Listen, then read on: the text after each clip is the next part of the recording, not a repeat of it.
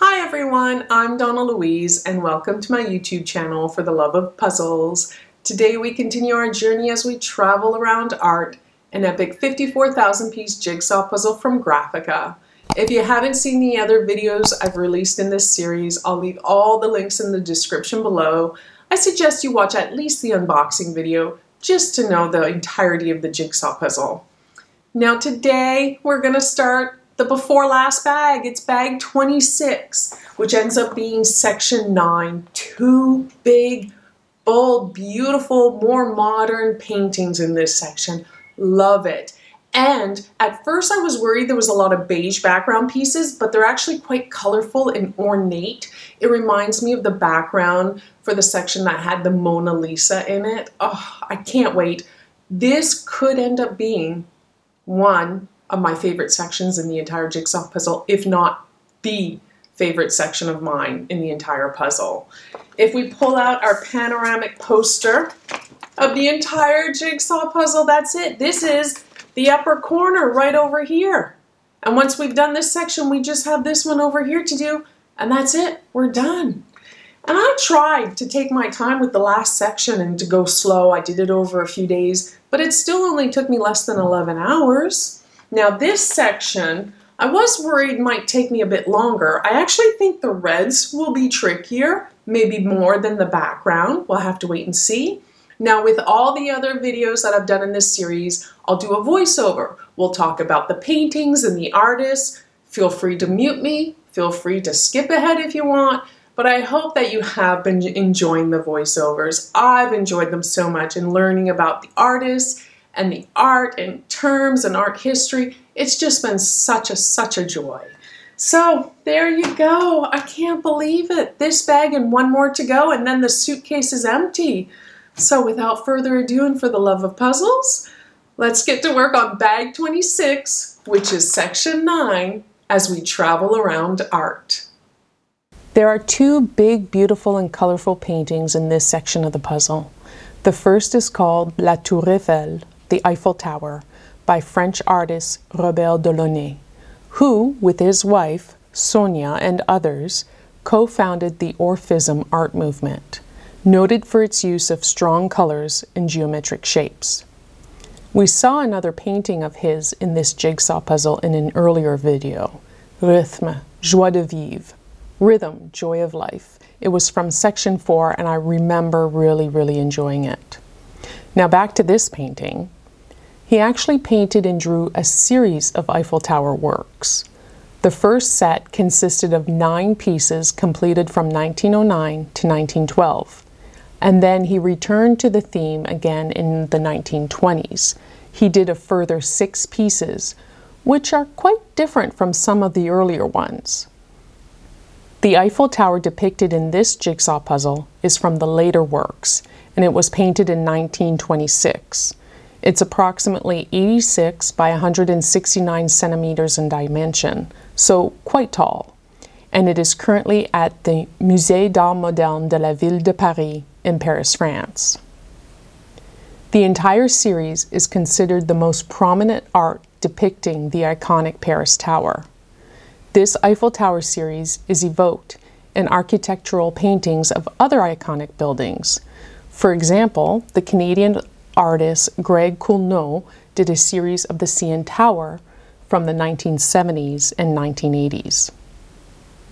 One of the Eiffel Tower paintings from 1911 was featured in the 1980 BBC series 100 Great Paintings. I believe it came in at around number 45. I wasn't able to determine exactly which one of his paintings it was though, because I believe there were 3 painted over that time period. The second painting in this section of the puzzle is by an artist we have not seen yet in this jigsaw puzzle, and whose name I cannot properly pronounce no matter how many times I've listened to it, but I'll do my best. Alexej von Jawlensky. He was a Russian expressionist painter active in Germany. He was also a key member of the New Munich Artists Association, the Blue Rider Group, and later the Blue Four. The painting is titled Young Girl with a Flowered Hat, and it's from 1910. It is currently at the Albertina Museum in Vienna, Austria. I wasn't actually able to find dimensions for it. Although he started painting while in Russia, the artist became famous when he moved to Germany, where he stayed active throughout his career and life. He was more associated with the German artists than the Russian group. He was famous for his brand of expressionism, characterized by rich and lush colors comparable to Matisse's Fauvism. An example of this rich colored expressionist artwork is this painting, Young Girl with a Flowered Hat. It's a portrait of a girl wearing a flowered hat and holding a fan. The background, the dress, and the hat are done in the same hue of red. Influence of the Japonisme movement is also apparent in this painting. Japonisme is a French term that refers to the popularity and influence of Japanese art and design among a number of Western European artists in the 19th century.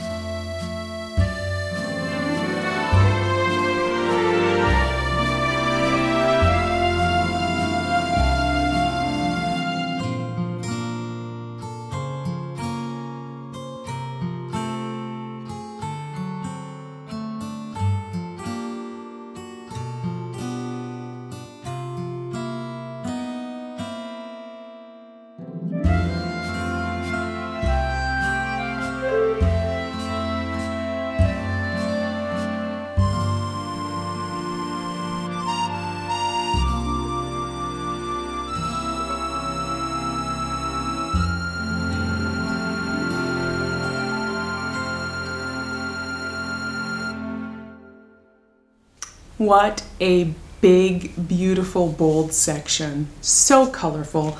I loved both of these paintings. It was so much fun to do. In fact, it only took me 11 hours and 24 minutes. I thought it would take a lot longer because of the background pieces, but to tell you the truth, because there was so much detail in the background, and I know it doesn't perfectly come across on camera, you really need to see this in person to fully appreciate it. But I would say I had maybe 100 like really just beige pieces at the end to deal with. The rest had that lovely detail. So I have a question for you. I personally think that I would have liked a lot more of that background detail throughout the entire jigsaw puzzle. I don't think it would have detracted too much from the paintings because the paintings have, the frames around them that separate them from the background. So what do you think? Would you have enjoyed more detail in the background, or do you prefer the beige just to let the paintings stand out more? One bag to go. One bag, 52,000 pieces done, 2,000 pieces remaining. That's it. What am I gonna do?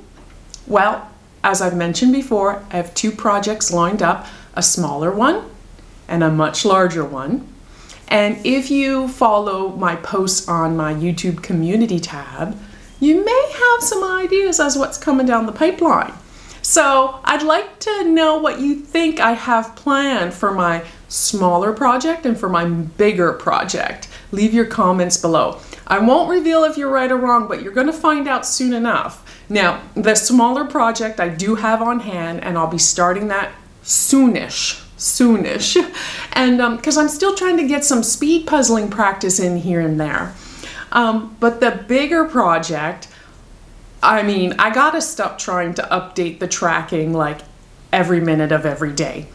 The last I know, it's in a shipping container in Auckland. So it's made it to New Zealand. I really don't expect it to be delivered before you know, the holidays or the new year, just because I know they're really, really busy. But at least it's in country. So that's something, that's exciting.